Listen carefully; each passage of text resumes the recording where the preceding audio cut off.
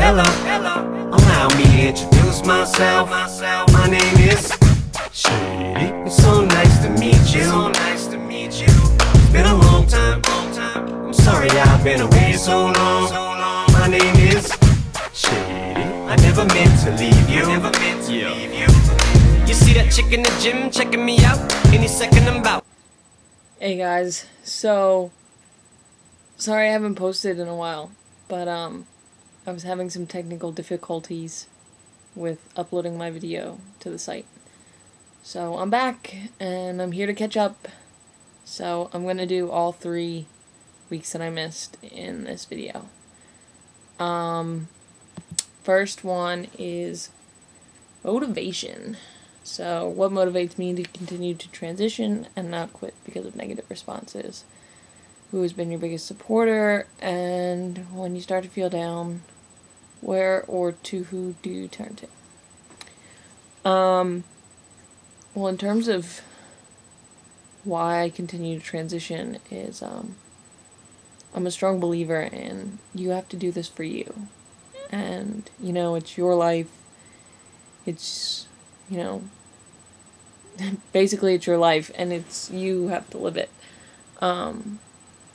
So I don't see much point in, and I think it's really wrong if you transition for someone else or because of someone else. Biggest support and motivator, myself, plays into the same thing. When I start to feel down, where or to who do you turn to? Well, depression for me doesn't hit just because I'm trans. I mean, it hits everybody for different reasons. I'm not saying that I suffer from it. But I mean, if I'm down, I just try and distract myself and do something else. Legalities. How important is it to you to have your name or gender marker legally changed? How are you going about getting them changed? What kind of obstacles do or did you face? Well, I haven't done this yet, and I don't plan on doing it until next summer. Because I go to school in New York, but I live in Philadelphia. So, it's kind of hard to do at school. For me, with the name and gender marker, it's not so important right now. I mean, I start T on Tuesday, so when I'm at work, you know, it's not that big a deal that they know my female name, they know all that stuff, because I don't see myself working there other than this summer.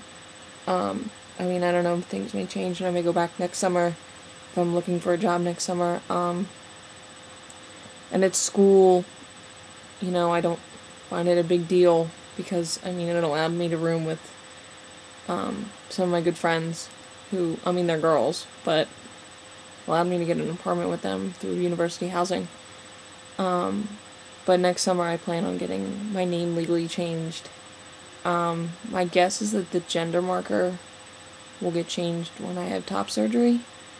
And with the whole name change and stuff, apparently it's really not, like, Pennsylvania is a good state to change your name in, like, in terms of their process. They're pretty welcoming of it, or so, I don't know. But the doctor I go to for my T prescription, who is now my general physician, the Mazzoni Center, they said they could help me with it, put me in contact with people who would know what to do and that kind of thing, so that'll be fine. What kind of obstacles did you face? I don't really, I can't answer that question, because I use my, birth name and gender at work. No one at work knows. What kind of obstacle? Well, fortunately I still buy cigarettes, so I still have to use my ID, you know, to buy them, which is frustrating because, you know, one time the guy at 7-Eleven, he didn't even believe that my ID was me, because, I mean, my ID's 4 years old now, 3 years old, and in the picture I have really long hair. Like, down to my butt kind of hair. And, like, he just wouldn't, flat out, would not believe me that was me. Like, he just wouldn't take it. It took me, like, 20 minutes to convince him that was me. I had to show him, like, my school ID and all the other stuff. Like, he just didn't get it. So that's something, like, I'm a little worried about, when it comes to, like, changes with T, how susceptible people will be to seeing my ID. But I mean, come next summer, I'll get a change, so it's not like I'll be suffering for that long. In the wrong body. Do you feel that this experience adequately describes your transgender experience? No. Is this how you explain transgender to non-trans people? No. If you have the sensation of feeling trapped, does it get better or worse with transitioning? I don't know, I'm just starting. Do you think societal gender norms influence your gender identity, or is it mostly a biological feeling? Okay, let me see. Let me explain my nose. I don't think I was born in the wrong body. I mean, scientifically, this is the body I'm supposed to be in. I mean, according to my chromosomes and all that.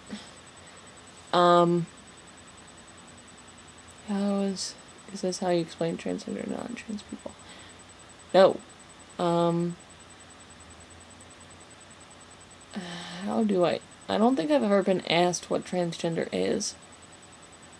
I've been asked what I plan to go through, like, in terms of surgery and hormones and stuff like that, but I don't think anyone doesn't know, or at least anyone I've come encountered with, doesn't know what transgender is. I wouldn't say I feel trapped by my body, but more or less limited by it. It's just some kind of hurdle that I have to get over. I mean, I wouldn't trade my experiences for the past 19 years to go back in time and be born male. I had a great growing up, and, you know, being in a female body allowed me to meet a lot of people, like, through my hockey team and all, which wouldn't have happened if I had been in a male body. Some of the best friends I have are from hockey and all, and I wouldn't have met them had I been male. Been born male. Do you think societal gender norms influence your gender identity, or is it mostly a biological feeling?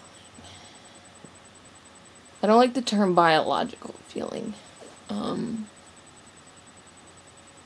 I would say it's more of a mental thing. And not mental as in crazy, but I mean, I don't know, I don't think feelings are biological. Do you think societal gender norms influence your gender identity? I wouldn't say it's societal gender norms, although, like, I guess we all have some type of, like, we all have a general idea of who we want to be and who we want to be perceived as. Like, if I had to give myself labels, I hate labels, but if I had to pick categories that I would hope I dabble in, I would have to say the art kid who looks like he should be on a fishing boat.